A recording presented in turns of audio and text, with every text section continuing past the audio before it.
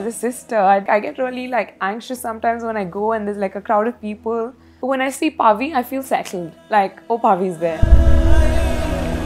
So it's just going to be really strange. And now that I go out like somewhere and then I can't turn my back and she's not there.